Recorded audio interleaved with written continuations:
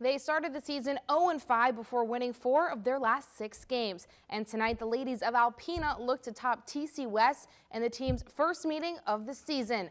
Halfway through quarter 1, Titans' Kimmy Belinsky getting the first basket of the game before Wildcats' Emma Strong makes her second of the night, dropping the 3. Alpena goes into the second quarter up 1. 4:15 on the clock when Kylie Kreppel shoots from outside the arc, giving TC West its second lead of the game. Going in for the smooth layup is Paris Wagner, giving the Titans a 13-9 lead. But Adriana Hatch would try to put her team back in the game. The Wildcats end the first half down 10, 33-15. TC West is the final in Alpena.